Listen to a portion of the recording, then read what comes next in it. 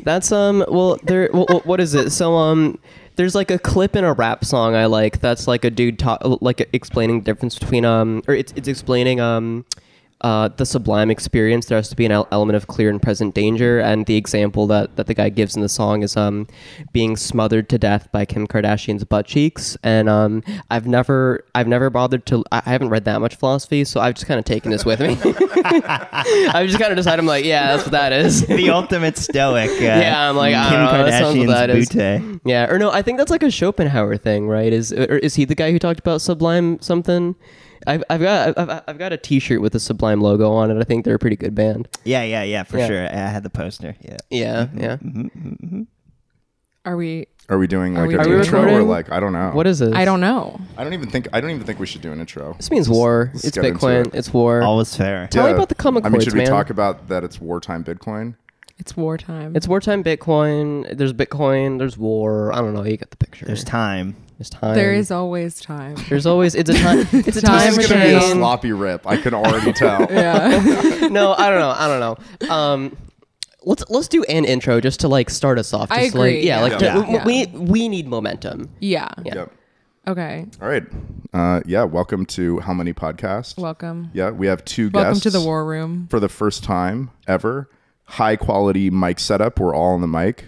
We have with us people who will introduce themselves by their real names or their noms de guerre, as it might be. Yeah. Who do we have with us? Mr. Gare? What was that? Your nom de guerre. I'm Mr. Gare. Nice to meet you. No, Mark Goodwin here. Known spook. Mark Goodwin. Known spook. Yes. Paychecks come from Langley. Excited to be here. Excited to fight. I like war. All is fair in it, which is the thing I like the most about it. Mm-hmm. Happy to be here. What's going on? I didn't think of a NIM before this, so I'm gonna go with I'm Telly. Let's go with that. Nice. I don't know. And I'm on a podcast. Yeah, you are. Yeah, it's true. Yeah. Yeah, we're here. We're at war. I mean, the world is at war. The world really. is at war. Economic war, spiritual war. Oh God, there's a war for your mind. Yeah, it's karmic war. It's chaos. Mm-hmm. And we're gathered here to just sort of spurg out about. We want to hash it out. We want to know what's going, where we are. Yeah. You know. I have a subject I kind of wanted to cover first. It was a thing that right before we hit record, Bitcoin as a DARPA project. Yeah, you were kind of saying something let's go about right that, into it, Mark. Mr. Gare. Well, I would say this for the first and foremost, like at the top. I think the beautiful thing about Bitcoin is that it really doesn't matter who made it. So I think what it is what it is, and we should treat it like that. And so any speculation as to where it came from is it's very secondary to the actual protocol, right? Sure. Just to be very, very clear about that. Mm-hmm. But yeah, like the way I look at the current situation, it's like there's an absolute possibility that Bitcoin was created for exactly the situation to create a demand instrument that could balance out the inflation of the dollar. How does that work? Well, the sort of idea of like the petrodollar being the energy system that we force people to buy dollars to buy petrol. Mm-hmm. Same kind of thing is kind of happening with the dollar. We're seeing, tonight even, it might have already even happened and we didn't even look, but like world currencies are just like collapsing against the dollar as interest rates raise and it strengthens against all these relative currencies. The dollar has all the leverage over the world right now, but it's over leveraged against itself. So eventually it is going to collapse in on itself. It has to mathematically. And when that happens, where is that access valve of liquidity going to go into a protocol or an asset that has a capped supply and, more importantly, a capped issuance? And so Bitcoin kind of appears out of the mess of what we're about to go through, which is all kind of downstream of rates, and resets the universal rate of inflation for money in this ideal way, in a way that actually sort of preserves the dollar as like the currency, as Bitcoin is the money. And right now, people are using the dollar as money and not as currency, which is actually bad for the dollar. But this relies on you're using money and currency in some like very specific way. Yeah. Usually they're interchangeable, right? Money and currency. Right. I mean, I would say people are now literally grabbing dollars and holding on to them because they're generating more interest, and so you're using it as this, store of value in this way versus like, I want to spend this fast or use this in a high velocity way. So people are actually like, there's a huge demand for dollars, and people are then holding them, and it's not actually like helping the U.S. economy in a lot of ways that there's a strong dollar in many ways. So then, if Bitcoin was made at Langley, like, does that imply that there was like a team of cryptographers working at Langley on making something like Bitcoin? Or did someone come up with Bitcoin and then like they were being monitored and like, so like the CIA knew that they had like, do you know like, well, I mean, yeah, they were definitely working on like in '96 on Halloween, they released a paper that's like how to build a cryptographic mint. That was an NSA paper that talks about like the double spend problem and, how you make a digital bearer asset that, can't be double spent. They were very clearly working on that stuff. I mean, again, it's not. I don't know. I'm just a guy with an internet connection. Do you think that if like the CIA or whoever made Bitcoin, do you think that they were tripping really hard on DMT and meeting with the Clockwork Elves, and the Clockwork Elves gave them Bitcoin? I mean, there's also, there's CIA papers talking about like communal experiences of people like, giving like 100 people DMT together in a room and then them all like experiencing the same visualizations. There are like group hallucinations, that is like documented, by our government intelligence agencies. But I have no idea about where Bitcoin or whatever came from. But I would say it just seems like something the Clockwork Elves would do. Like that they would give us Bitcoin. Yeah. Something else. Like it just feels a little bit. A lot of people theorize there's like an extraterrestrial some sort of contact. Yeah, but with Bitcoin. Yeah, like or it came from like a Satoshi's code is just too shitty though. Like this is the thing is like if you look at the early code, it's like it's so weird, it's so like idiosyncratically bad, and it's just this like Windows binary. Like it's like you double clicked like bitcoin.exe and then it opened up and it had your wallet and like the miner. I favor more of like a lone grad student or like bored like finance programmer did it in his like free time kind of model. Interesting. Yeah. I think it's got to be someone who knows like cryptography, like a PGP related, NSA related, or a John Nash related in that realm. Mm-hmm. And obviously someone who knows macro pretty well. But yeah, I think there's definitely something to the code base being kind of. I mean, Satoshi was not like an expert coder by any means. Well, imagine your brain has been fried from doing like 100 tabs of acid at one time, There's many explanations for bad code is all I'm saying. Got it. I don't want to say bad code. Obviously, it's like code I've dedicated my life to. It's obviously genius code, but... Well, it's getting better and better. It used to be like really heinous and like people are cleaning it up very slowly. Like Carl Dong. Shout out to Carl Dong. Yeah, shout out to Carl Dong. Wartime Bitcoin hero, the first... The first honor. What's like a good award you win in the army? Carl Dong smash or pass. Smash, definitely. He's a beautiful man.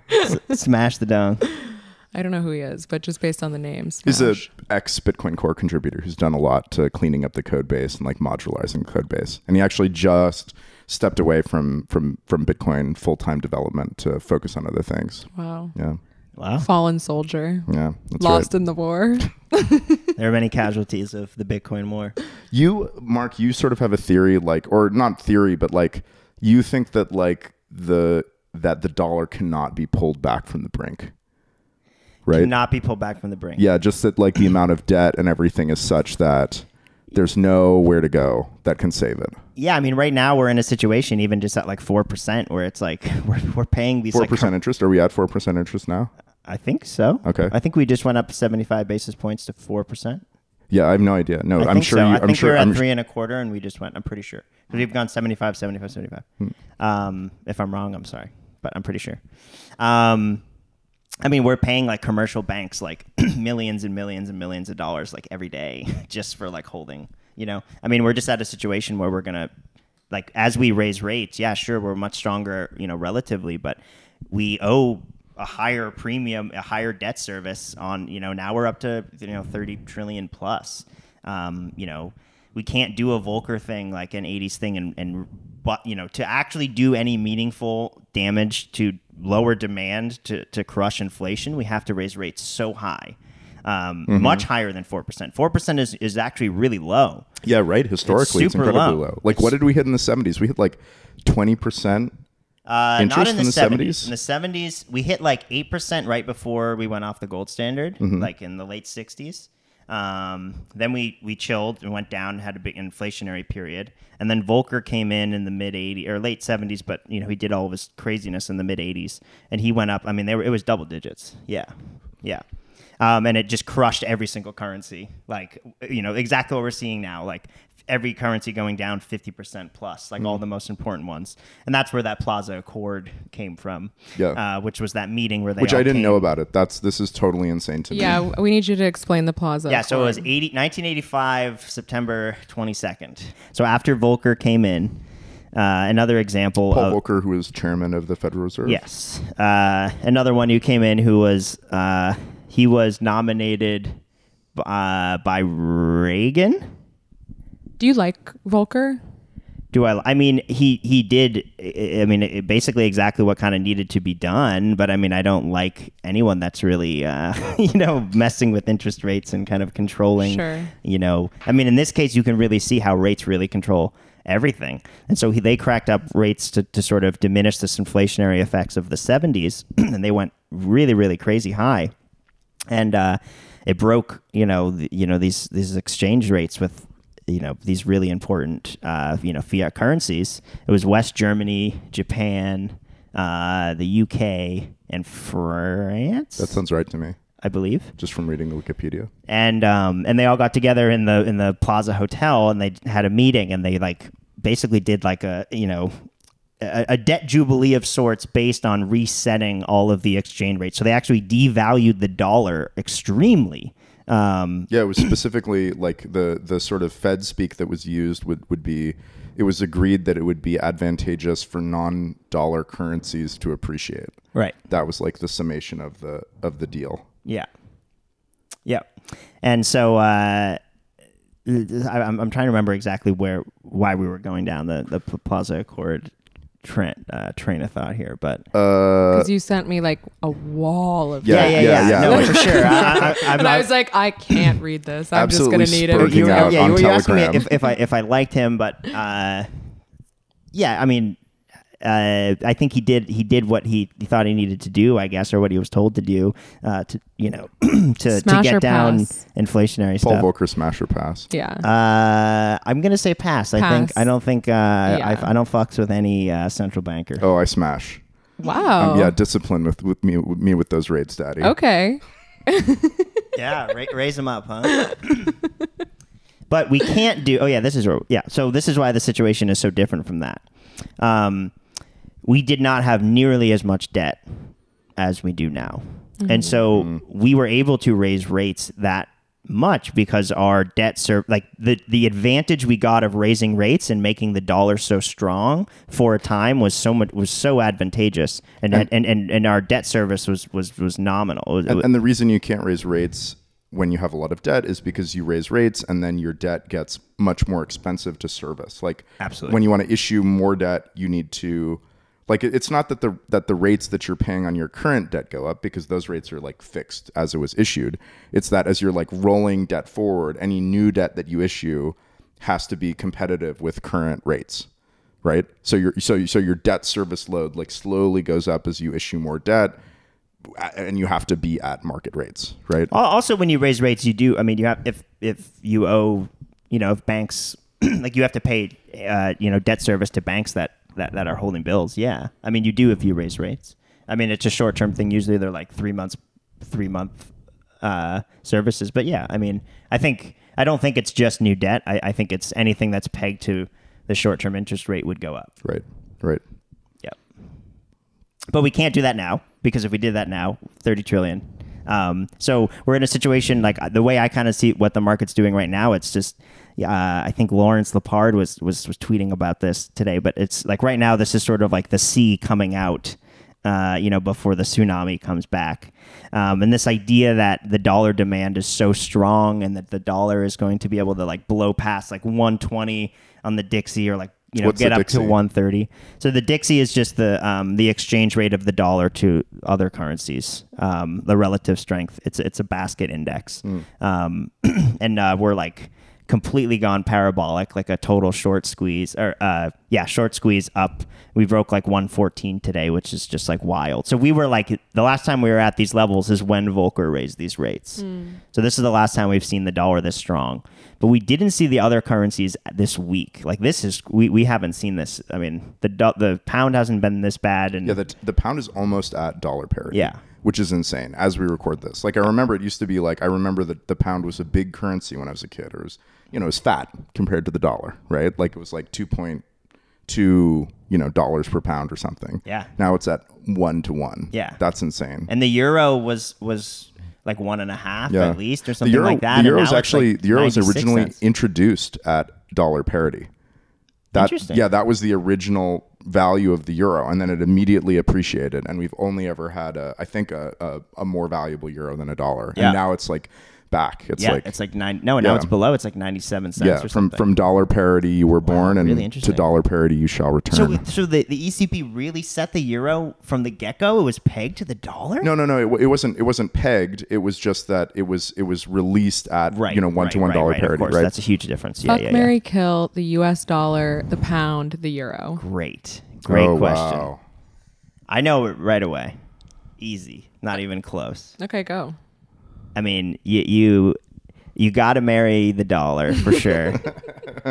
And you fuck the pound. Yeah, and you kill the euro. And the euro, you don't even need to kill it. It'll just kill itself. Diane? That was dark. I'm sorry. I don't mean it like that. But the euro is dead, is what I mean to say. It's a currency. We can talk about the euro killing Yes. itself. Yeah, Yes, exactly. yes. Diane?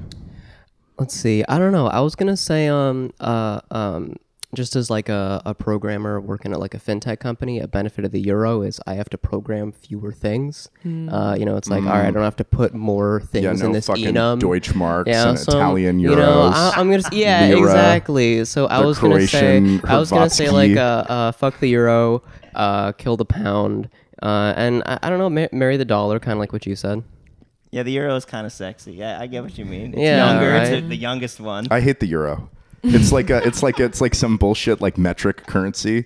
Like like the after the French Revolution they had like the decimal week. They're gonna have the 10 days in a week. love the decimal and we're gonna week. have like 10 months in a year. And no, we're gonna have the it's all very logical, Well, but they had so like I love that they like renamed the months also like Euro it's cents? so confusing like trying to learn about like the French Revolution because it's all like the coup of like 18 Brumaire and it's like when was that, like what month that you have to like translate Brumaire is those one of their months. They like all their spring months. It was like a flower or something, and there's that I don't know. They named them all kinds of weird things, and they had a special week at the end of the year that was just 5 days, and all those 5 days had their own special names.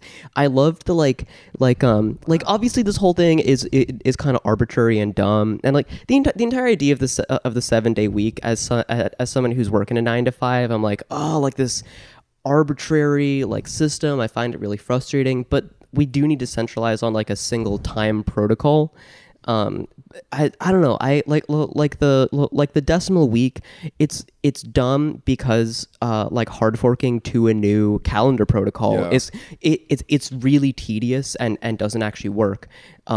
But like I kind of admire it, like this notion of like sort of cultural decentralization, like kind of like building from the ground up in that way. Oh, I mean, but it was so centralized. You're right. The heads You're right. rolled and they the French Revolution. Republicans, It was a shepherd's tone of what's a shepherd's tone? Let's call it a revolving door. A shepherd's tone? A shepherd's tone is. Do you know what this is? Do you know how to No, explain not it? at all, no. Oh gosh. Okay. So the basic Sorry to idea leave you is hanging it's there, like It's a rising tone, and then exactly an octave below that is the same tone rising at the same rate, and it's at all octaves that the human ear can hear. Oh yeah, so And it sounds like it's going up always forever. rising, or you can have a descending one. But in like did you ever play like Super Mario 64? Like when you're walking towards Bowser, there's a descending shepherd tone. It sounds eerie. It sounds like unsettling. It sounds like forever. Wow. Yeah. But yeah, I don't know, like the French Revolution, which I don't know like much about it, but like It was a shepherd's tone of what? centralized governments, like tyrants, like, oh, these guys are bad, they keep doing war, like they keep like oppressing everyone.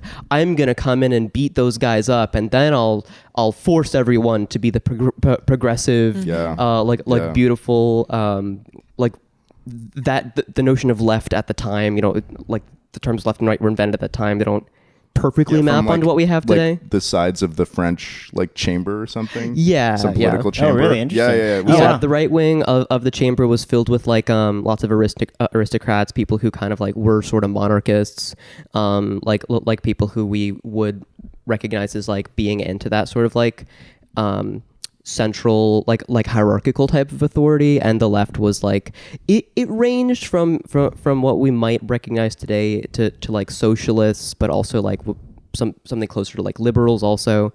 So it has some mapping onto like notions of left and right today, but we don't tend to deal with monarchists as much in the same way. Or maybe, I don't know, is that true? Do we deal with monarchists? The Queen died. Yeah. I want to talk about that actually. Yeah. Okay. Yeah. The face of fiat. Yeah, the face of fiat. Another casualty of war. The queen. The queen has died. Yeah, I don't know. Do you say the queen is dead? Long live the king. Yes. long live the reign of Queen. Charles. Go off, girl. Go Yeah, off, A girl. girl boss Yeah. indeed. Yeah, there was some meme I saw that was making the point that like there's so many laws in England that specifically specify the Queen. We got to get the king to transition now. We got to yeah. like, It's cheaper. yeah, if you it's, just, I know. We It might be good for like England's brand. What's the honestly. feminine of Charles? A transitioned queen. Oh yeah, yeah, A trans yeah. queen. Charlotte? Charlotte, Charlene? King Charlotte the Third, Queen Carol? Charlotte the Third. Yeah. I mean, why not? He's so old anyway. Like, What is the cultural significance of the Queen dying? And like, because I expected it to be almost like a non-event, but it seems like there were people who kind of came out in droves in England to be like, oh, I'm sad about this. Like, Yeah. like shit got shut down. I wonder it's a hard for me lot- to tell like propaganda from like what's actually happening. Right. in Was it a England. big Yeah. excuse to get everyone together and have a meeting? Yeah. You What's know? going on? Well, I think they really care about. Yeah, I like, think they care. Yeah, but Yeah. one thing I think is Why? really interesting about a monarchy is like, Cucked. well, think about this. Think about this. In a monarchy, you're like your ceremonial figurehead, and the person who has actual power are different, which is interesting. Like here, we have the president who's both like the ceremonial figurehead and Joe Rogan, who's like Joe Rogan. like, oh yeah, the man behind right. the gray, whatever. But I mean, like it's oh, interesting. I was going to say Kim Kardashian or Kris Yeah, Jenner. yeah, That's you've got our your whole royal theory family. The about- Kardashians yeah. are the American royal family. Interesting. Yeah. When Kris Jenner dies, I will be out on the streets sobbing on my knees. I will be like, just like you in the I middle of the died street, with Kris like, Jenner. you know what's really interesting? I just found out that when Lincoln was assassinated, they like allegedly. right. They preserved his corpse and they like put him in a train with like a glass chamber and they like drove him across the country to be like, see, I went to. he's dead. Isn't that interesting? so cool. Kind of. But I like, wish they did that now. I was in so weird. in Russia in the Red Square. They have Lenin in a glass like box. You can see him. I mean, does he look? Chairman Not Mao, good. same way. He looks rough. Have you ever seen that? There's a Lenin Simpsons clip. be down horrendous. All right. Yeah. There's a Simpsons clip where it's like they're at the UN and Russia's talking and they like press a button and the Russia thing switches to like Soviet Union and like all these animatronic things go off and like Lenin comes out of the glass case and starts What's going on if Putin loses this war? Like this Ukraine thing is not going well for Putin. Like what happens to him? I don't know. I think Putin wins. Yeah, I it's so hard to tell what's real and what's not Yeah. over there. But I can't. How is Russia possibly losing to the Ukraine? It doesn't make any sense to me. apparently there's been huge territorial gains by Yeah, Ukraine recently. totally. Or at least that's what the bug men would have us believe. Right. Right. I mean, I mean, my answer of Putin winning is just purely a vibes-based conclusion. You identify Putin as being sort of like the vitalist. It just feels like Russia's going to win, or it's just going to be like a never-ending war. Like you just think he's more winner, Chad. you know? It's Like it is like if it's vibe based, you just think he's like. It seems like they're just more in it. Like then I don't know how to explain Yeah, it. the Like vibes. it just feels Yeah. like they're in it. Like he'll like Russia will like collapse before like he would pull out. Is the way that it feels. Like if Russia loses, it's because like Russia's over. Putin never pulls out. Right. Exactly. KGB don't quit. But you know, what do I know? That's just a 50-50 chance I'm right. It's going to be like tomorrow, like, you know, Russia routed and somehow doesn't collapse. Like conclusion to war. Mostly because vibe's not right, you know? Yeah. How long is the so Aaron, how long is the Kardashian Jenner dynasty gonna is it like the Habsburgs? Is it a 1,000-year dynasty that we're at the beginning of? It's hard to say. I do think that the new generation, like Northwest, like their child, that the children, I think they're going to be like the next like political figure. Like I think Northwest might become president. I doubt that Kim or Kanye will be. Like Kim might be able to be president someday, but I think Northwest will like like she will rule the world. Or It's at least really our like country. a wild card. Like what's she going to be like, you know? What if she's just like a normie dork? How old is she? How much are we? She's like does she have 9. a public okay. Yeah, she. okay. I mean, she like turns looks and stuff. She does interviews. Like What does she's turning does interviews? looks? yeah. What does turning looks mean? Yeah, I don't know. Like she like show like she has she's a stylist and like What does will, turning looks? What does that mean? turning a look is like you show up somewhere and you have a good outfit. So like us right now, we're all turning. Yeah, like looks. I'm turning a look. Yeah, we look got it, great. Got Yeah. it. Got it. right. Yeah, we're so cool. Like Northwest like comes out in like fake nose piercings and like lipstick and Mm. like whatever. Like she has a stylist and she clearly has like an image that she's aware of Bitcoiner as a or 9-year-old. not a Bitcoiner? I don't know. Is Or Kanye a Yes. Bitcoiner? Is he? Yeah. He's gonna be. They, We're gonna they make made it that. happen. They made that Kanye coin, and then he sued them back in 2017, like Yeah. the ICO days. Wow. Yeah. Bitcoin Maxi. I felt like that was kind of a bitch move. Like I To sue? think You're intellect- sensitive to I just that think kind yeah, of I'm very thing. sensitive about intellectual property. I really hate intellectual property. based. Yeah. I mean, Kanye, I Agreed. feel like it's a Bitcoiner just because he's just deranged. So it just seems like No, vibe affiliation, He's talked about mood it. He's talked affiliation. about it before. He has some quote where he's like, "When I hear about putting Harriet Tubman on the $20 bill, that makes me just want to buy more Bitcoin." Or he has like it's like a quote like that. Okay, good for him. Yeah. Wow. I mean, I can kind of see it like again, this is like a vibes based Yeah. like estimate of him, but like he's this like kind of outsider like Yeezy. It seems like it's all about these like enveloping yourself. Bitcoin is this outsider money. Like I feel like just like brand wise, fashion wise, like Bitcoin could work for him. He's very conspiratorial too, Yeah, and I feel yeah. like he has sovereign individual mindset. Yeah, a huge sovereign individual mindset, Yeah. personal responsibility mindset. And then Kim, I'm sure, owns so much Bitcoin just because they're financially smart. Yep. But she's also probably like shilling shitcoins like for Instagram money. Yeah, I think she did. I think she got sued, right? Yeah. For doing like super ETH or something. Yeah, yeah. Wasn't it yeah. like literally called that? I think. Yeah. Or like mega ETH. Doesn't sound Something good. like that. Don't buy that. Don't invest Yeah, in yeah, the it mega was- ETH no. ICO. It was her and then like Floyd Mayweather or something. Yeah, Floyd Mayweather got sued. Yeah. And it was like Floyd for, Mayweather like- is dumb. It is dumb. He is really dumb. It's incredible. There was like a morning show that Floyd Mayweather was on, and then the host of it was like AM morning show, and then the host was like, "Hey Floyd, why don't you read this children's book?" He like surprised him on air, and it's bad. Like goodness. Floyd Mayweather is like borderline illiterate. Wow. Yeah, it's Did he bueno. try to read it and couldn't get through it, or was It was- it like he like refused to? No, or he what? like tried to read it, and like it Wow. was yeah. Damn. Really, boy. you got to know your limits. If you're illiterate, like don't try reading a Yeah, book on an yeah, FM radio show. yeah. I would. Wow, damn. I Did bet he's he- got a lot of Bitcoin. Did he fight Jake Paul? I don't think that's happened yet. But Right? that's happening. Maybe. No, I think Yeah. it did happen. Yeah. Really? Oh He yeah, fought- You're yeah, right. Yeah, yeah. it did happen. Yeah. Yeah, it did. Yeah, and that's then right. Yeah. they drawed or something. No, I think he won on points. I mean, it was like an exhibition match or something. Yeah. He just beat up some Japanese MMA dude. It was really confusing. There's this like MMA promotion called Ryzen, and then they paid him millions of dollars to have a boxing match with one of their top fighters, and then he just like embarrassed him. The Floyd Mayweather embarrassed this MMA guy because he's not a boxer, and it's like, Ryzen, like, why did you pay Floyd Mayweather $20 million to embarrass like your most popular fighter? Like, what were you thinking? You know, So weird. who knows? You know, Yeah. back on topic. So It's what wartime, happens? What happens next, Mark or Diane or anyone? But I just like I feel like Beep. y- We'll bleep that out. First beep, Yeah. beep, beep, beep. yeah. I'm just like I don't know. Do you have predictions Kind of, a little bit. or like possible scenarios? I mean, first off, I think, yeah, like just from the get-go, like predicting Bitcoin's for the birds,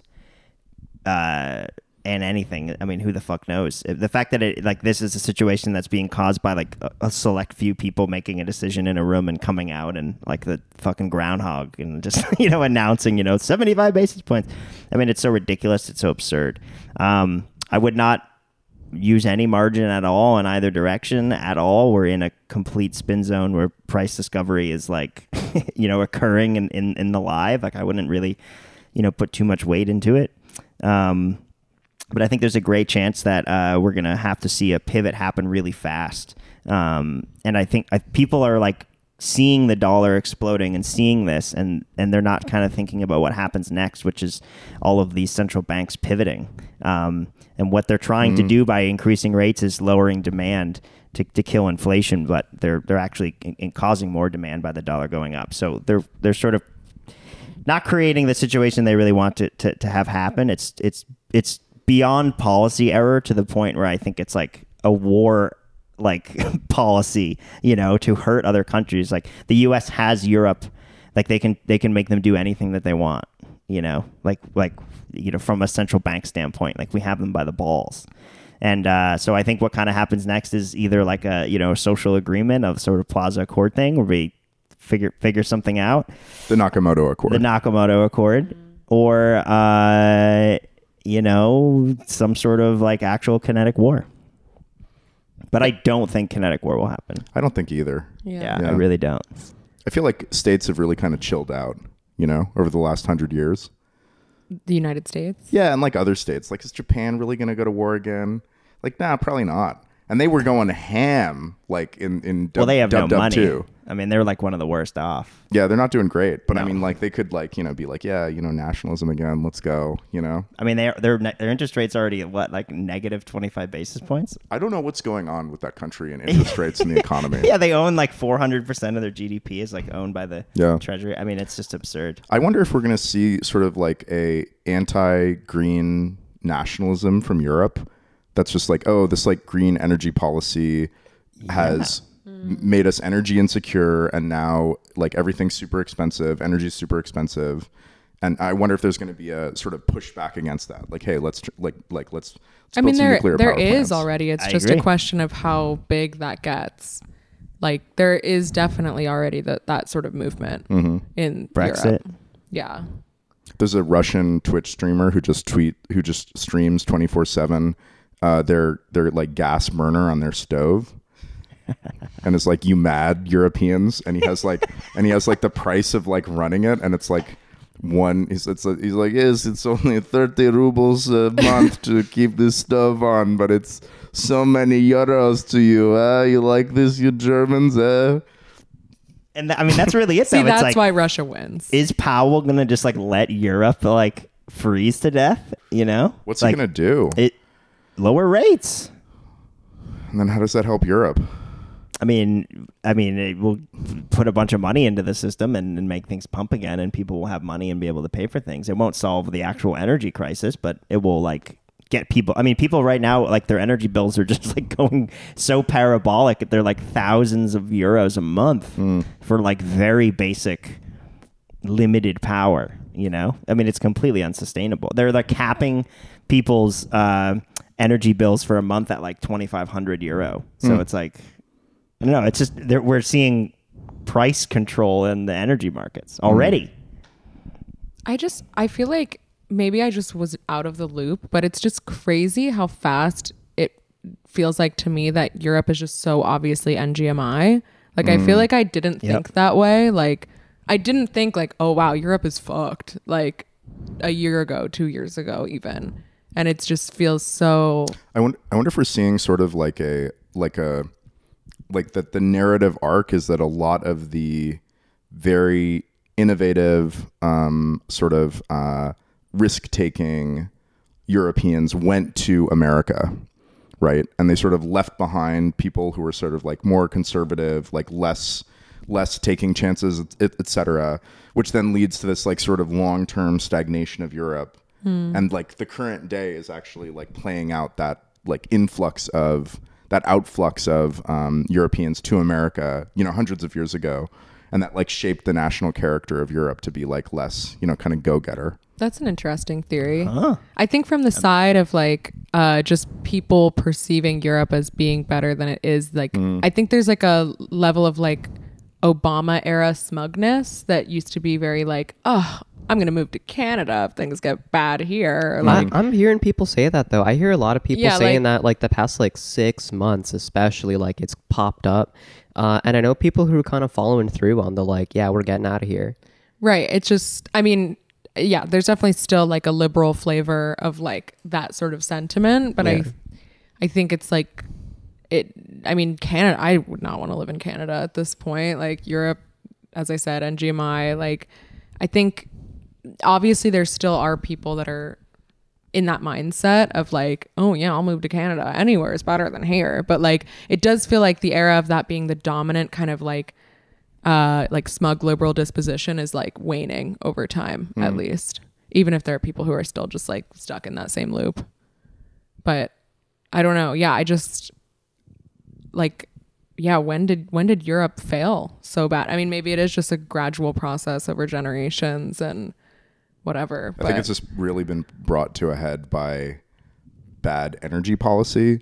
The thing that's really confusing to me is that their sort of green energy policy is a manifest that that if you look at what they're saying is like, okay, they're trying to be green and trying to be sustainable. And then if you're looking at what they're doing, it's just massively increased dependence on natural gas from 100%. Abroad. There's like a complete disconnect from what they're saying and what they're doing. They're like they're leading with, okay, we've got to turn off our nuclear power plants and we've got to do this, blah, blah, blah, blah, blah.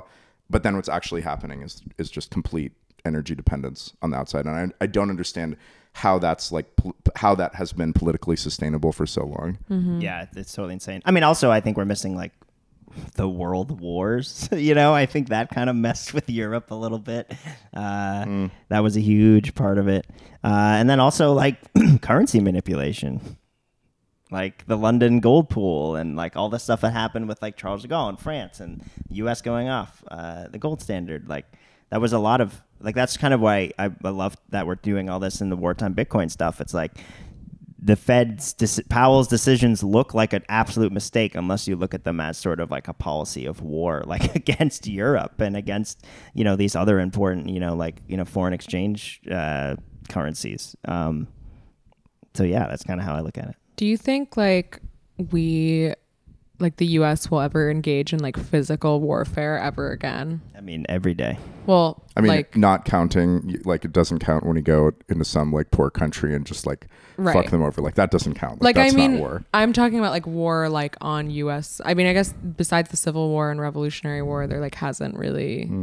Oh, like on US soil. Yeah, like do you think that the US will ever like engage in like real war, like on its own, like in a way that affects Americans? Like, will we be invaded? Or attacked. Just like in a way that actually feels like we're going to war, guys, and like we're gonna have to sacrifice, and lots of people are gonna die, and it's gonna be a whole thing. I mean, unless it happens like really soon. Like, no, I kind of don't. I think like the ground warfare is sort of I don't know. It's going to be really hard to sort of manipulate and propagandize enough people to be like, you need to go do this thing and risk your life when we're all so connected. It's like we can like Skype with someone over there or wherever we would be fighting and be like, do you want to kill me? No? Okay, I don't want to kill you. Cool. Whereas like all we had was like go to the movies and watch like a clip of like, they want to kill you so bad. And you're like, okay, let's go kill them. It's like, I don't know. I think that the war machine's like ability to sort of like corrupt what's the most important thing you should be doing with your life, like in that moment, I think like that ability is really lost. Yeah. That's what I mean is like, do you think like, right. And I agree with you. I think the answer is no. Like, I don't know that America will ever be like maybe if like aliens came, and we were like, oh shit. If aliens like, came, though, we'd just be fucked. Like the chances are is that their technology level will be so much higher right, I'm than not us saying that we'd they win. just I'm just saying obliterate us. like that I we'd think win. would be This is wartime Bitcoin. You don't think we'd fucking beat aliens? Absolutely Resilience not. of the human spirit. Haven't you read any sci-fi book? That's the Yeah. special thing about us. Yeah, I have. And is that we're America just always so wins cool. in the books I read. Yeah. I mean, listen, are if aliens aliens real? Is that happening? Yeah, baby. I don't know. No. I've never There's met been- one. I don't know. Yeah. I don't know. I Probably see not. smart people going like, oh, like look, like there's like the Navy, some Air Force agency has this like like logo with like planes going across. It's like the naval intelligence people. yeah. and it literally has a UFO. Yeah, on it. UFO, It yeah. literally has a flying saucer. But wait, you need to like the military, like their internal like design culture is fucking insane. If you go look at like DARPA like PowerPoint presentations, they're fucking bonkers. They're so bad. They're just like terrible clip art and like weird ass fonts that don't match and like all this shit. Like if they put a UFO on something, it doesn't mean anything. They're not doing anything intentionally. misdirection. Is it, are they bad at design because it's just a bunch of people like old people who don't know how to use computers? Like what's going on They're just there? pretending to look incompetent. I No, think they're they want bad at attention. everything. Oh, well, DARPA?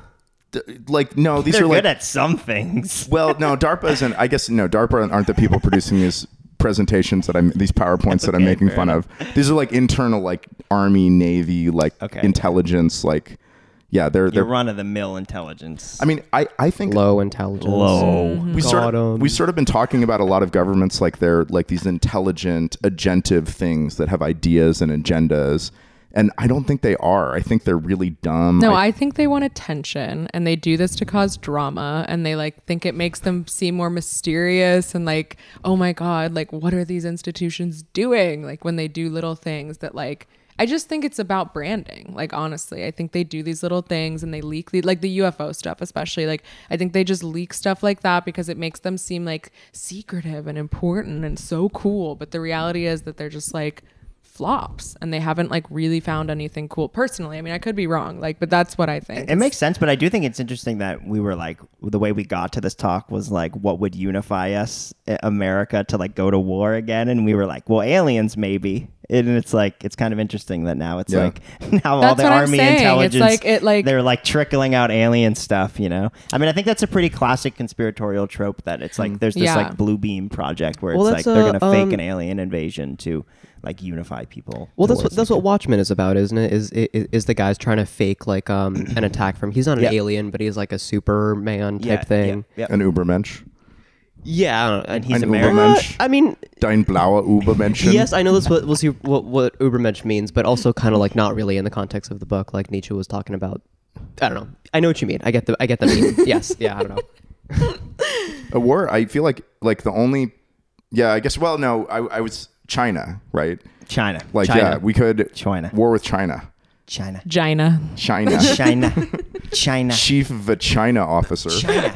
Heyo. China. So like, a war with China would be, I mean, like Taiwan is that's sort of interesting. I honestly think Semiconductors. there's a lot of Americans that would just be like, you know what? If China wants to rule us, that's fine. I don't want to leave my apartment anyway.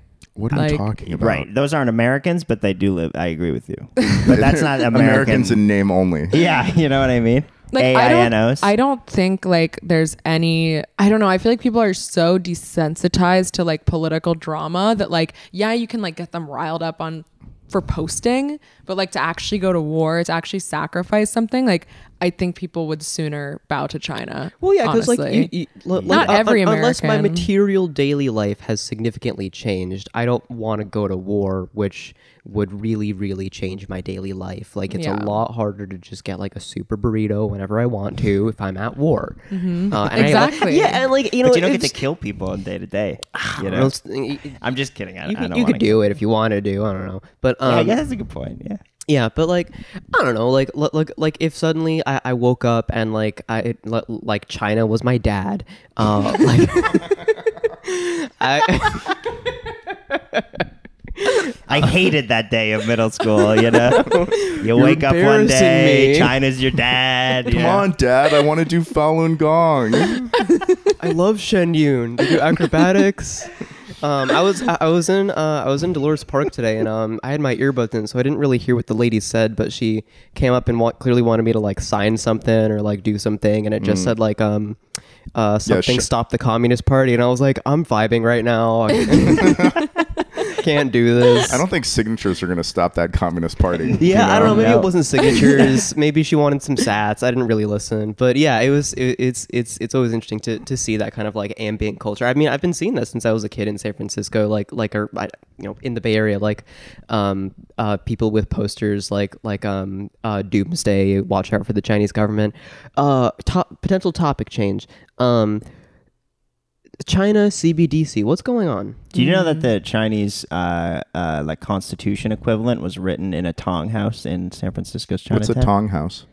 It's- Oh, yeah, like a benevolent association. Yeah, exactly. like an association, usually an association of like Chinese immigrants from a particular Exactly. location in China. Yep. Start like an association in America for like the benefit of people. Yeah, there. like early, kind of almost like a part social club, part union, almost like kind of a men's club. Yeah. Sort of. Yeah. Freemason Sort of thing. stuff or Yeah. Well, actually, it's funny when you mentioned Mario 64 earlier. I was like, have you guys ever seen like the whole castle of Mario 64 is like all Freemason tropes and the black and white Really? checkered thing, and there's a big sun in the middle, and Yeah. like you go in the paintings, and there's a camera that follows you around. There's some good. It's a good rabbit So hole. okay, but like, so who?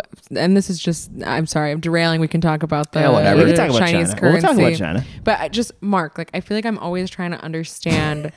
Why do you think like shit like that? Like, Why I know. would you even say that? No, I'm not saying that, but I want to understand like why, like who do you think is like planning the Mario 64 Freemason set? I know Like, it's who's so doing absurd. that? It's so That's- absurd. Oh yeah, do you think that like Miyamoto-san is like? That's right. That's what I'm asking. I mean that's the thing. It's like this is where I'm kind of stuck on a lot of this, like, because the Freemason shit is just like it's crazy. My how my far grandfather deep this was stuff a goes. Freemason. Wow. Very cool. Yeah, my uncle Chip, whose name is now Tarchin Kelsang because he's a Tibetan Buddhist monk, he stole some like medical supplies from the school that he was at.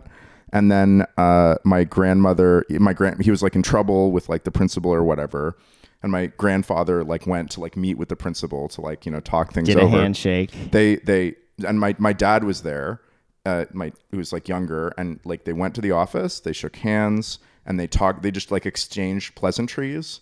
And then my grandfather left, and my dad was like, "Yeah, you guys didn't really talk about anything." And my grandfather was like, "Yeah, no, it's taken care of." And he's like, "What are you talking about?" He's like, "Yeah, he's a Freemason. He's a Mason. It's fine." Yeah. They felt it when they shook hands, Right. and then it was all good. It was Wow. taken Right. care of. And Yeah. so some of this like symbolism stuff, it's like I'm really curious now, like how.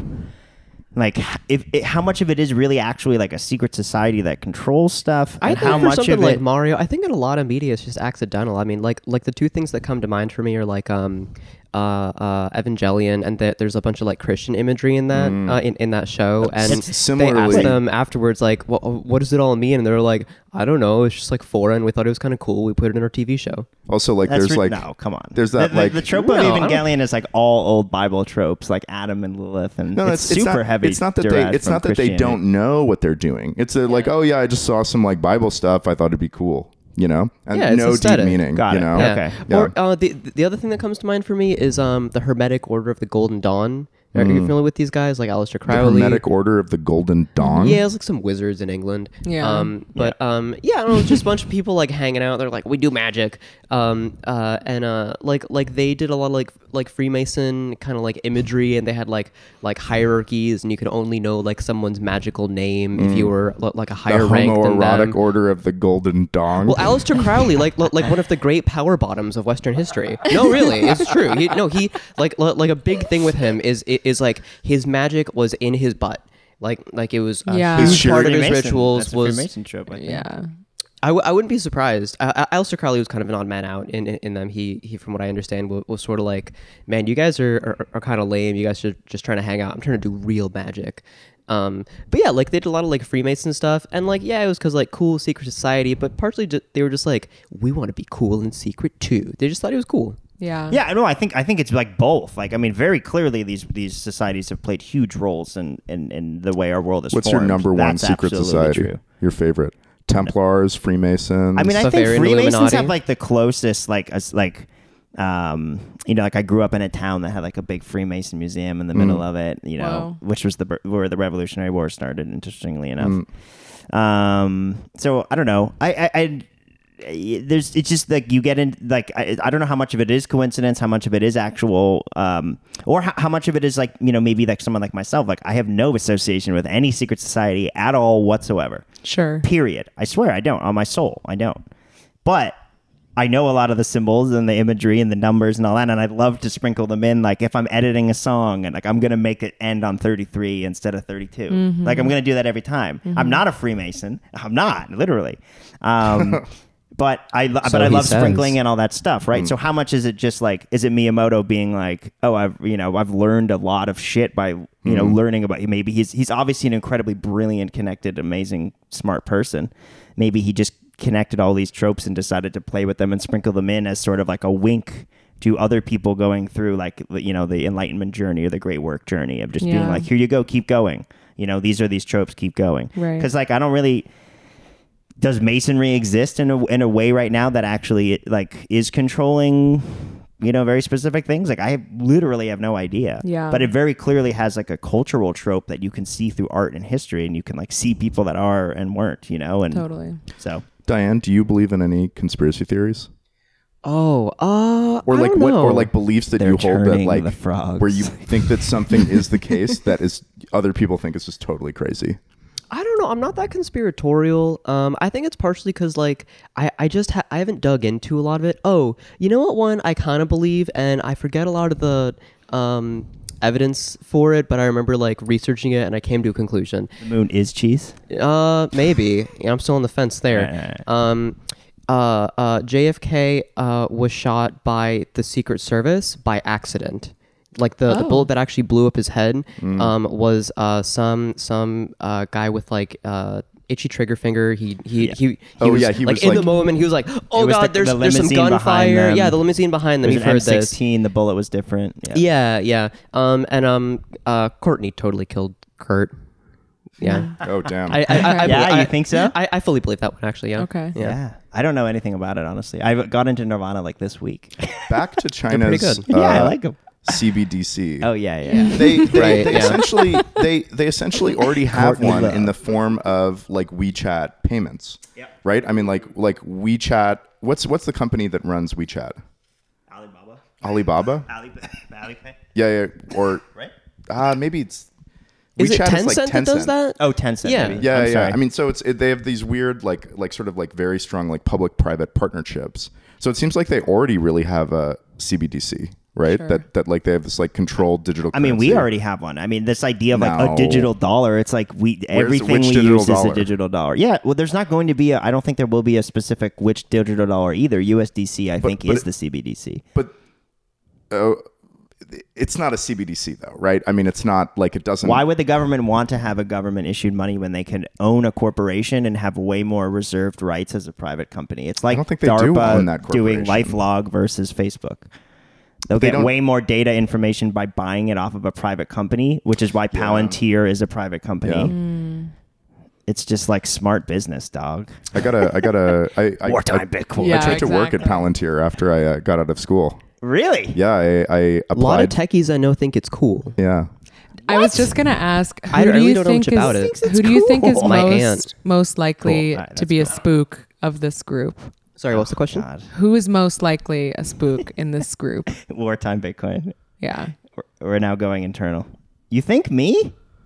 I think it's You know Casey. too much. I think it's me too. Yeah, Yeah, it it's could be obviously Casey. Casey. Yeah, and I think it's like I'm like trying to like build up cred with like this podcast and like, oh, ordinals is just this kooky thing. Right. But It's actually, like, who's funding ordinals this, is like you know? an attack on Bitcoin. Yeah. Ordinals is Yeah, like, it's- no, let's we're just going to do destroy this. Yeah, fungibility. it really destroys fungibility. I love that. I can't wait I for love that someone to clip criticism. you saying exactly that. Yeah, Be like, yeah, yeah, he yeah, yeah. It's admitted coming. it. I'm Yeah. a spook. Yeah. I'm an enemy of Bitcoin. Yeah. I hate ordinals are- Bitcoin. I hate freedom. I do. So I have a deep theory that There's only one China, and it's mainland China. And it is my daddy. I have a There's deep. only one China, and it's dad. Taiwan. And No the- dads, no masters. mainland Taiwan needs to be returned Mainland Taiwan. to the motherland. All right. Well, we've been demonetized. I have a already. deep theory that Casey is an MK Ultra plant, and he doesn't realize that think I Ordinals is am. going to destroy Bitcoin. And at some point, they're going to turn him on, and he's going to like Right. completely switch, and like my life will be thrown into chaos, and like it'll just be a fucking Immediately mess. to your life. Well, you said know? sometimes right when, to your life. when we're like out and I'm like shilling ordinals, you're like, well, it's kind of like Casey's like an MK Ultra, like Yeah. stooge or whatever, and you're like my handler. Yeah, I feel like his handler sometimes. Like sometimes I feel like I'm like I have to guide him and make sure that he doesn't like accidentally like die on Or, the like, way go to like crazy. fulfilling his do you ever think you've purpose. had like a handler in your, like someone in your space that you was like, oh, that's weird. That person came into my life and like helped only me. And only at my most deranged moments. yeah, well, that's when So a handler no. would come, right? Yeah, no, Yeah. but not when I'm Right. in my Yeah. right mind. Do I Right. believe such a thing? Right. Yeah. Well, I mean, you know, we're just That's it's wartime that's Bitcoin, Casey. that's We're- what MK, what is but MK Ultra, you know? Yeah. I mean, I said I grew up in a fucking Mason town, you know? What the hell do they do? You ever dug into the Carbonari? They're another cool secret Like a nice society. I really chicken like- carbonara. Yes, good stuff. Carbonara. Delicious. Were we all gonna make that joke? Yeah. What do you guys? Yeah, the new Italian Prime Minister Guido Marinara. Wartime Bitcoin. The new name of this podcast is Pasta Slut. I'm your host, Guido Marinara. What was it? Covered in olive Was it oil. Guido or It can't Gino? really be Guido because that's sort of like a slur. It's got to Is be it? like, yeah, Shit. Isn't Guido a slur? We can make it one. I think it's like reclaimed. It's It's like reclaimed. Can we queer. reclaim it? Or has it I'm been- not Let's reclaiming bring it. it back. I'm not Italian. Bring it back, yeah. But like Jersey Shore, they call each other Guidos. Yeah. Yeah. No, yeah, okay, yeah. yeah. So There's like much worse words I can think of. Yeah. rigatoni marinara. Right. Yeah, you're safe on that. Yeah. Yeah. I wanted to try to reclaim cracker, but Aaron I told him Aaron no. told me no. It's not Interesting. allowed. Well, it's also just not like an aesthetic word. No, like, it doesn't, exactly. It doesn't It's sound not that cool. cool. Yeah. It doesn't sound good. Yeah. I But mean, to each their own. Beauty's in the eye of the beholder. right. in I the eye can't of the decide for cracker. you whether you reclaim cracker. Like I would never presume. Like I can't tell you what a casserole is. Like there's just certain things. Like it's You not can't my plate. tell us what one is. Yeah, I'm I just know. incapable of. No, how could I ever like explain to you? Perception is reality. Mark, Perception what's is your reality. Mark, Nothing what's is your true. I mean totally off topic. What's your ethnic background? My ethnic background? Yeah. Jeez. Well, to the MK Ultra theory, I'm adopted. Yeah. On the 21st of the month. Wow. That's irrelevant. I am Guido. No, I'm Irish, Italian. Yeah, sorry. Irish, Italian, German, and Polish. Polish Jew? So I have a few theories about this actually. So one of my birth parents were like, I he forgot needs that to you be were adopted. raised. That really ups the spook. Yeah. MK Ultra. Totally. I agree. Yeah, you guys are in guys. I'm with competition. you. I agree. There's probably some repressed split personality in here. You know. You're gonna get activated one day.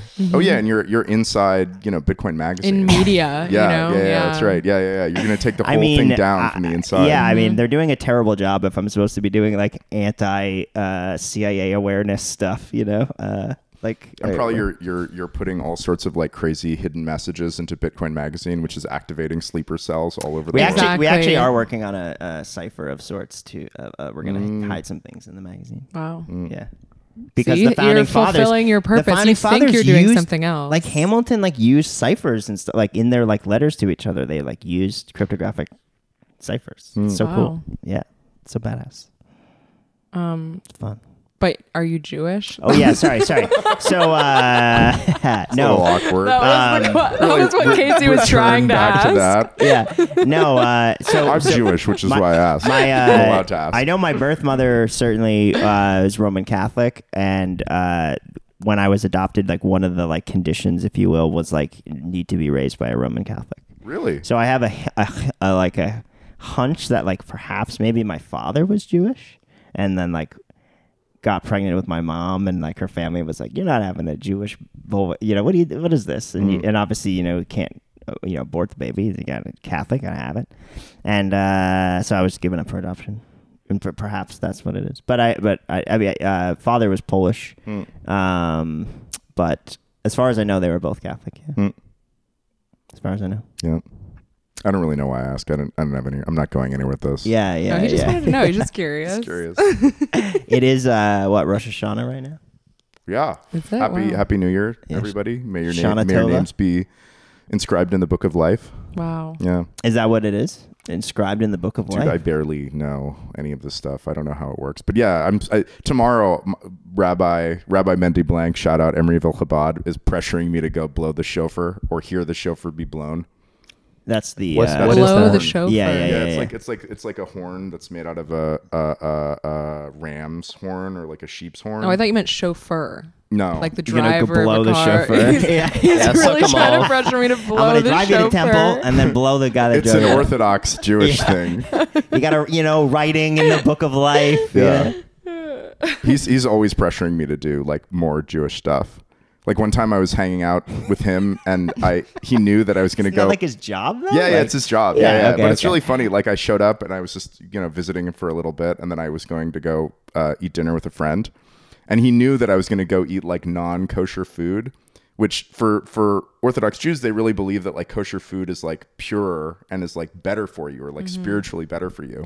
And so he kept like pushing food on me. I was like, I'm not really that hungry. And he's like, you want some chicken? I was like, oh, sure. Yeah, I'll have some chicken. He's like, you want a little loaf of bread? And I was like, a loaf of bread. yeah. And I was like, what are you doing? And I was like, oh, wait, you're trying to fill me up. So I eat like less non-kosher food, which like will dirty my soul. Wartime Bitcoin's going on outside. Yeah, Wartime Bitcoin is absolutely going on outside. It's popping off. Can the audience hear that? There was some screeching of tires. I don't know. I wonder. The Yeah, I pound know. dollar parity must have just happened, and they're Pound dollar outside parity. doing. Yeah, I feel like they're we doing need- They're donuts for freaking the out. one It's point all zero coming- It's all zero. collapsing right now. We need some sort of like live, like financial markets. Yeah. In the background. Just like red Yeah, everything. yeah. It's I was just gonna like- say you could just take like a red Sharpie and just draw a line down. I think it would be more or less the same. Except Bitcoin, though, right? Because I mean, Bitcoin's just kind of cruising along. Bitcoin has like been going nowhere for months, right? It's like in this like 15. It's just in the spin zone. Yeah, I think it's fine. I think it's fine. It just takes time. Yep. I'm bullish. Everybody that was super bullish when it was made no sense to be is now like so bearish, and I think that's like sort of telling that sentiment has changed. I don't and there's understand- only a few macro people that I really like that I like read all their things and follow, and like pretty much everyone is like, yeah, like everyone's being very short-sighted. Like there might be like a flash crash, but like what happens next is inevitable that there will be more money printed. Like it just has to happen, What's your guys' next upgrade for Bitcoin? What do you want to see? Smaller blocks. Really? You're in the Luke Dashier camp. I am. No base layer transparency, smaller blocks, wartime Bitcoin, ideal money, the Nashian orientation. Take it. Take the Nash pill. Well, when you say no base layer transparency, does that mean just like more private transactions? What do you mean? less by- private Or, transactions. less private Yeah. transactions. He doesn't mean Or that. sorry, He's yeah, just yeah. trolling. No, I you're do. trolling. Bitcoin is a settlement network, and I think where it's going to go, if we're going to get to a place where the fee market is sustaining it, that means we're most likely probably going to need smaller blocks potentially Why? to increase the likelihood of the fee market taking over the security model of the system. And if it does get to that point where that is true, then it's going to really be used as a settlement network pretty much primarily and pretty much exclusively by like the super elite of the system. Like I'm talking a point like 0.1%, like when a transaction, like when a Satoshi is more than an hour's wage. Like this is like beyond our lifetime. it's going to price out 99.9% of the users of the system. In which case, you are going to want total transparency of those systems as a minority user. Then they'll just coin join. Those sophisticated actors can just do coin joins on the base layer. Totally, but it'll be so much easier to, we can still do all the same chain analysis stuff they're doing to us. Not if they're coin joining. Sure, you can. I mean, if everything on the base layer is like just these like huge coin joins, no, there's no transparency. That doesn't afford you any transparency. Not that you want it, but you don't get it. I mean, if it's a small enough user set and you can see where, like, and kind of estimate generally balances, like, but imagine if every if every transaction today on Bitcoin was just like these giant coin joins, and then like basically in some sort of like crazy end state of Bitcoin in that like future, like, okay, we have the Lightning Network, right? Yeah. So all of the Lightning Network stuff is private. I mean, it can be, right, but it's not. It's very private. I mean, compared to on-chain Bitcoin. I mean, so you have all these entities like kind of transacting when it's at scale, and we have I don't know. The bigger it gets, the more private it gets. I know. I agree. I don't think Lightning is actually nearly as private as people say it is on the regular. No, I mean, senders have very good privacy on the Lightning Network. Receivers don't. Mm-hmm. But if a receiver, if there's nefarious nodes in the system, where this is wartime Bitcoin, like you can absolutely count packets, you can absolutely like. I don't think you get really good. I don't think you learn a lot of information. So imagine you're mostly like you're doing like Lightning transactions, and then when you want to open and close channels or like move money around, you're doing like giant on-chain coin joins. No transparency in the system. Super elite can do whatever they want. I mean, maybe Bitcoin will get to that point where all of those amenity sets are strong enough where it's complete. But I mean, I don't think we're at that point now. But we're talking about far future. Right. I agree. But I'm saying, should we actually be actively trying to get to that point where we create the tools that actually allow base layer transparency if we assume that in 80 to 140 years, that there will be such a small set of people that will actually be able to afford to make a transaction? Well, I think, we differ on this one, I think. But like, I think privacy is good. I don't think I've made up my mind 100%. I think it's absolutely something to consider. Going back to the thing with like smaller blocks as kind of like a boost for the fee market, that almost feels like a bearish take to me. The fact that we need to do it. Or that it would be like a prerequisite to boost the fee market. Like that seems like bearish on the fee market getting there on its own. Like if you were like a true bull, you would think that ordinals would do that for us. Yeah. No, I ordinals are intentionally highly inefficient. Take a lot of block space to move ordinals around. No, I think Bitcoin absolutely can sustain itself eventually. Of course, I'm just saying I think it's actually more likely. If like what would be the next changes? I think it's more likely that we actually would want to decrease the block size. It's easier to actually pull off, and I think we're more likely going to would rather smaller blocks than bigger blocks. Like we clear the mempool all the time. Like the mempool is constantly clear. I think though, if you look at like long-term usage statistics, like basically Bitcoin usage has been up and to the right. Yeah, and we've got probably a few more halvings before it becomes really critical that we have a fee market, right? Like, I mean, we're at like 6.25. We can probably go down like a couple halvings maybe. So like 10 years, like a decade. I mean, how many more users will be able to hold UTXOs though? No, but we're just talking about development of the fee market. Yeah. Right? So in 10 years, are blocks going to be empty? I don't think so. I think in 10 years, blocks are going to be pretty full. I agree. I'm just saying I think it's more likely that we will have a soft fork to restrict the block size than we would have a fork to increase the block size. Sure. That's all. You said something about users aren't going to have their own UTXOs. Yeah, so that makes a lot of sense. Let's talk scalability. Like, how are we going to scale to 1 billion users? Well, are we? We're not really in a position to do that now, right? So what's it going to take?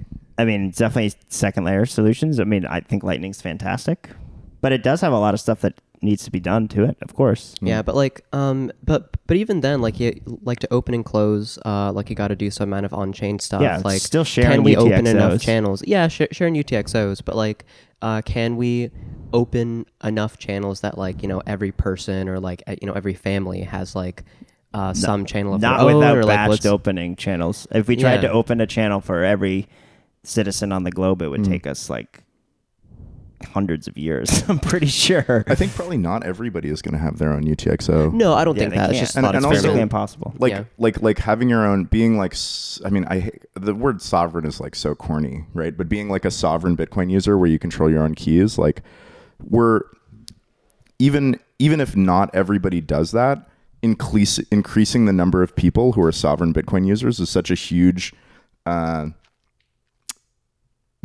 betterment, is way better than the current state of affairs where nobody Absolutely. is sovereign. Everybody's on a bank, everybody's on PayPal, right? The sovereign entities are like PayPal, not even Visa or MasterCard. They're just weird merchant networks, but like sort of the banks, you know, but they're subject to a lot of like regulations. So they're not even really independent actors. So I think just like, even if not everybody owns their own UTXO, if everybody's using like, you know, has their pick of different like custodial wallets that they can choose from. Obviously, I would like more people to have their own Well, UTXOs. but they need access to the inflation rate. That's the important thing. The inflation rate? Yeah, like they want access to Bitcoin's monetary policy. Yeah. But they can get access to that without actually owning a UTXO, which is possible. Right. With I mean, you were talking earlier about like Fedimints, and you know, there's like Chaumian, you know, and there's Liquid, there's other federated solutions.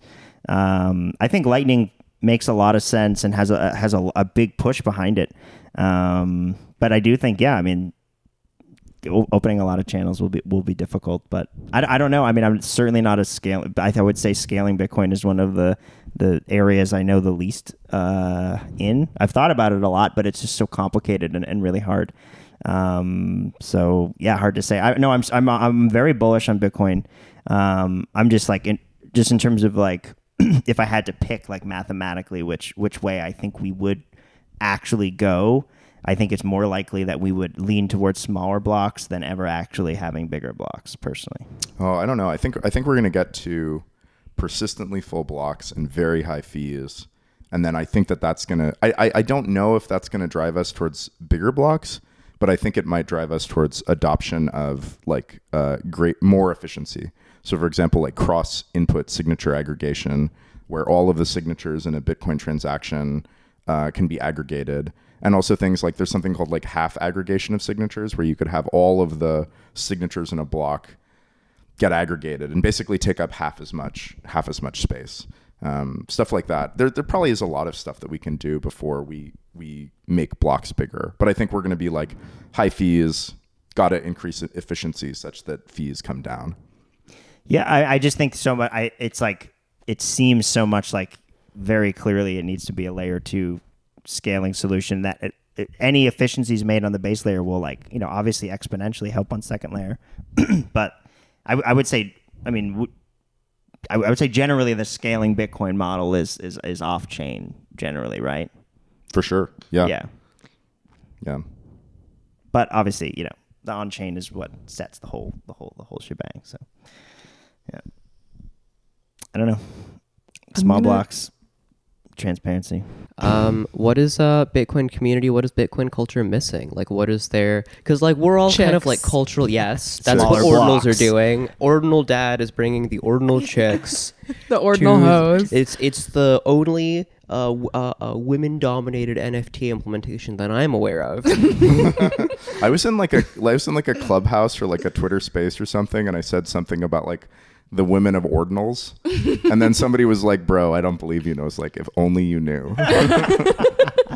Yeah, and wasn't a friend of the Bay Area Bitcoiners D++, wasn't she also in there? Did she corroborate you? That's right. Yeah, she Yeah, corroborated yeah, me. she She was the one who texted us said about something it, yeah. about like the women of ordinals. Yeah. But honestly, I think that Bitcoin, I think that I would like Bitcoin to be something that lots of people feel good about adopting.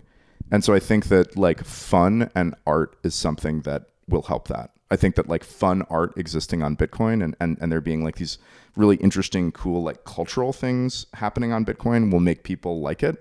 I think that like art and NFTs. Kanye getting into Bitcoin, it's going to be good for the culture. It's going to be good for the community. I don't know, good for the community, but like it's going to be Kanye ordinal NFTs. Kanye ordinal Yeah. NFTs like a Yeezy drop that you can only buy with Bitcoin. Imagine what that would do. Didn't Kanye do like a famous piece that was like, it was just like a piece of paper that he wrote on it, and it was like, "Don't ask me to make an NFT or something."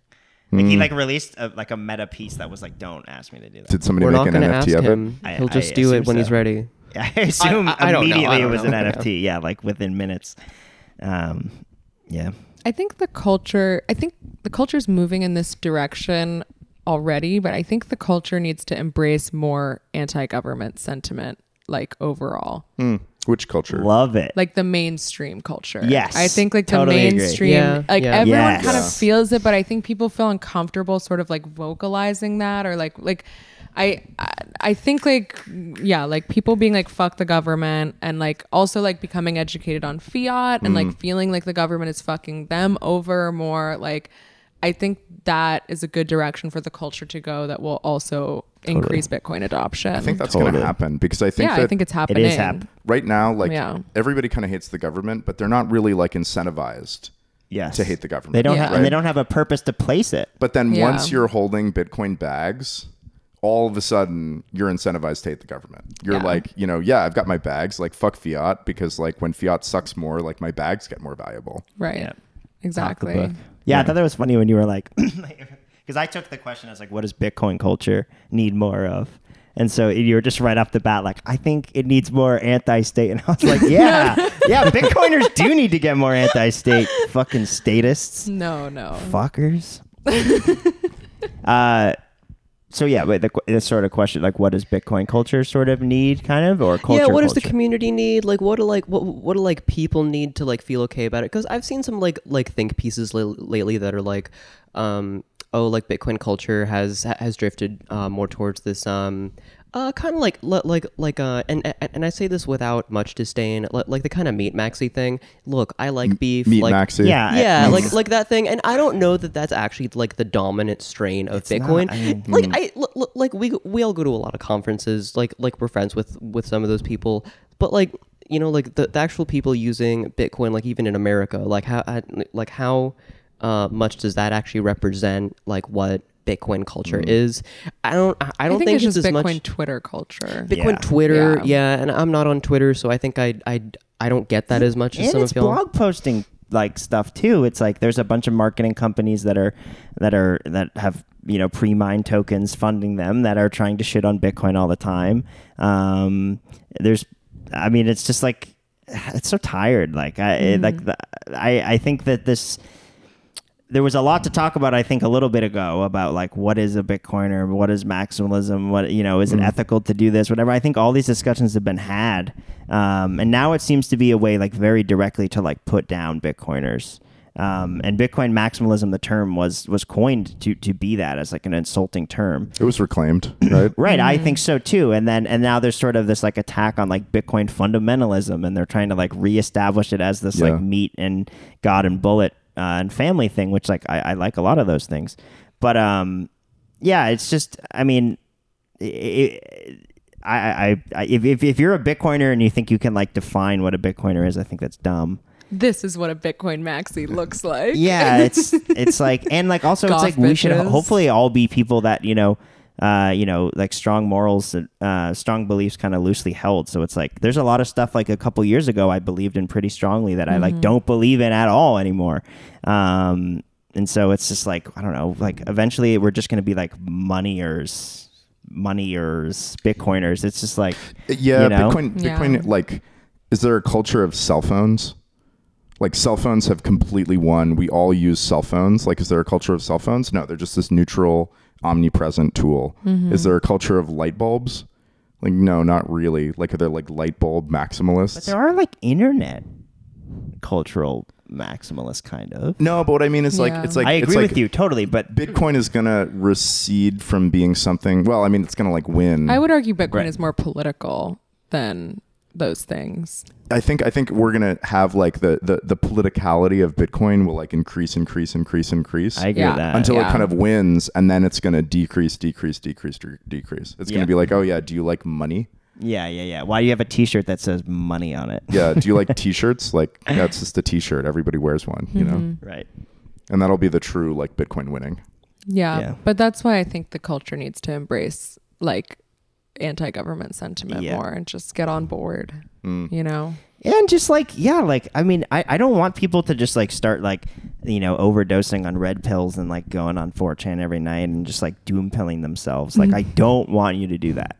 It's bad for you. And if you can't control or like your emotions reading like ridiculous shit all the time, then like don't do it. Yeah. But also like so much of this is a lie. And so much of this we've just like seen these cycles of these narratives getting repeated by like elected officials or talking heads or whatever that are just so wrong.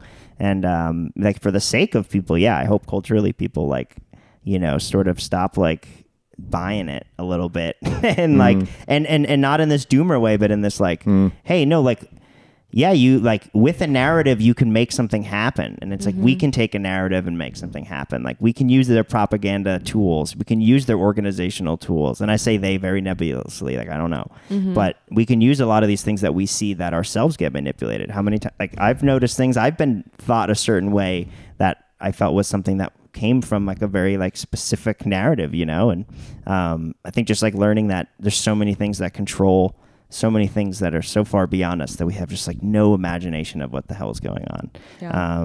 I think people should embrace that personally. I think Bitcoiners do a better job than anyone, and I think that's why I'm so like attracted to being around Bitcoiners, because they are open-minded to a lot of that stuff. Like people like laugh and they're like, oh man, like let's talk about like the NSA and with Mark or whatever. And it's like funny. It's not like this like, oh my God, he's like mentally ill. We want to talk about like some like, some insane thing. It's just like fun, It's just wartime Bitcoin. Yeah, exactly. So I'm into that, embracing all that stuff. Yeah, me too. If fiat fell apart and Bitcoin like kind of filled the void, that would be such a legible anti-state event. It would be such like, it would be so many people would see it and be like, I guess like the government isn't like all powerful daddy that kind of ultimately has things under control. Yeah. I wonder how government sentiment does in countries which have like runaway inflation. It seems like anti-government sentiment never really lasts or takes hold in a strong way, because they're just like, they become anti this government. Yeah. Yes. And then like that government falls, and then a Yes. new government gets elected, and then they have faith in that government until then it fucks up. It's ironic that it's a revolution. It's like there's just like built into the revolution. word of it. Shepherd's tone. Exactly. Yeah. Each thing rises and it rises and it rises, and it never really seems to stop. I mean, also I think like really deep like anti-government sentiment that has like kind of action backing it up. It's tiring. Like culturally, like I think people just like there's shit that they want to get back to. Like like I've been meaning to watch The Sopranos for years now. Like I want to do other things during the start of lockdown. Yeah, it's great. Shall we? I guess so. Yeah, I guess so. It's been real. Any final messages or Shit's gonna get weird. shit's gonna get weird? Shit's gonna get weird. Yeah, The dollar falling apart, if that happens, that's gonna be fucking chaos. Yeah. Right? Like fucking bloodshed. Absolute carnage in the financial markets. Yeah, I think tomorrow will be one of the more interesting days in What's happening tomorrow? just the stock market opening after this weekend where we've seen, historic currency collapse. I think tomorrow's going to be really interesting. But yeah, don't use any leverage. You should own some Bitcoin and hold on. No, go 100x long on BitMEX. No, don't do that. Don't do that. Great. All right. Thanks for listening. Catch you next time.